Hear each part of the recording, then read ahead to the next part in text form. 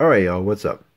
Upon second look at these Qbert school prices, they actually looked a little bit more manageable than I first led on.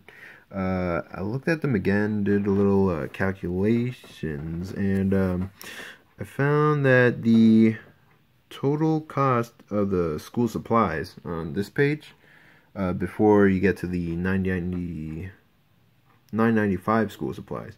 That's just $2,406.94 before tax. So that's pretty manageable.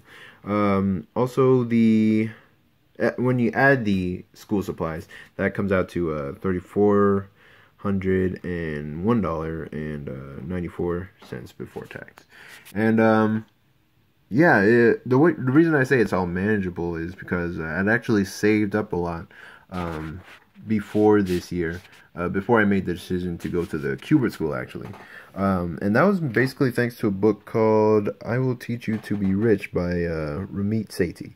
And what I learned in that book was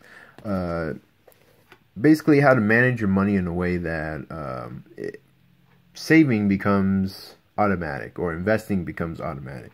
And I basically learned not to spend and blow all my money as soon as I get it, or as soon as I get my paycheck, and instead to basically save it for the future.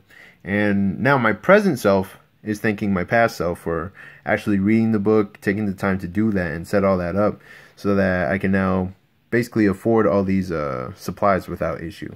Actually, originally that money was supposed to go towards a car, but then I decided to go to school, so so now it's going towards that. And yeah, instead of spending all my money, like, I actually was able to save.